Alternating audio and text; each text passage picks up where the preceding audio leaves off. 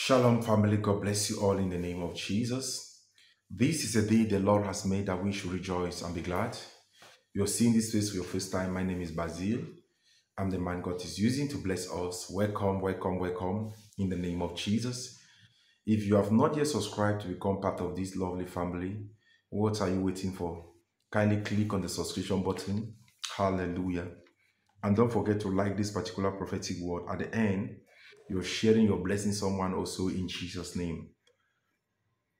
This particular prophetic word title says, someone is planning to come to your house and disclose this to you.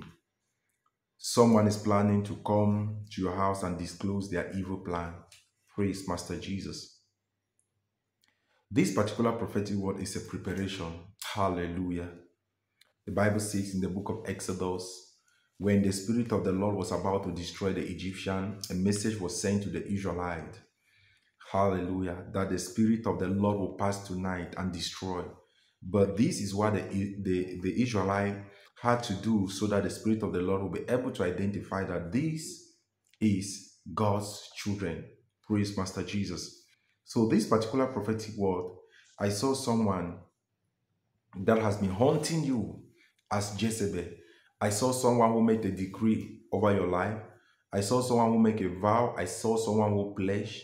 This particular person hit his hand on his chest and made evil declaration upon your life, saying that there are some areas and levels in life of which you are not going to cross. Praise Master Jesus. The Bible says in the book of Lamentation 3:37, who is that one that will speak a word upon your life and it come to pass when your God has not spoken? Praise Master Jesus. Then I'm seeing this particular person trying to carry out some dangerous attack over your life. And in the realm of the spirit, this actually what happened. I saw a reverse. Hallelujah. I saw something going back to sender. I saw a turnaround. A turnaround. And presently, right now, there is no way for this person to move forward because the spell this person tried casting on you has been reversed back to sender. And this particular person has no choice. I'm seeing this person going to places upon places for healing, for solutions, seeking for direction because things are not moving on well. A lot of people keep on telling this particular person, go and confess, go and confess, go and confess. Praise Master Jesus. And this person is planning to come to your house to expose, disclose this particular thing of which has been going on. The Bible says, for with the heart one believe, with the mouth confession is made unto salvation. So whenever somebody walks to you confessing, that means they have feel the pains. They are ready to give or praise Master Jesus. They are ready to repent. Hallelujah. I'm seeing someone walking to you confessing all what they have been doing evil to you, and God's revealed to redeem. The Lord wants you to prepare your mind, get ready, take heart. You will hear a lot of things that will shock you. Hallelujah.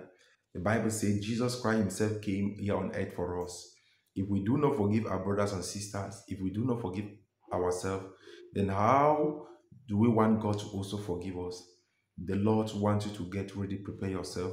Someone will hit your house, someone will come to you, someone will open up to you and a public confession. This particular person will confess to you, asking you for mercy, that this is actually what has been going on. I know you'll be hurt, I know you'll feel bad, but God is revealing to redeem. Hallelujah. Let it go. Hallelujah. As you forgive this person, there is a dimension of which you're about to step in that will shock you. Praise Master Jesus. As you forgive this person, there is a dimension of which God is about to carry you through in the mighty name of Jesus. I pray for each and every one that has hurt us or planned every evil plan against us. May it be reverted back to sender for in Jesus' name. Amen. And may the Lord give us the heart of flesh, not the heart of stone, so that whenever anybody stand in front of us, crying and pleading for mercy, may we have that forgiveful heart to let it go and forget and forgive and forget. For in Jesus' name. Amen.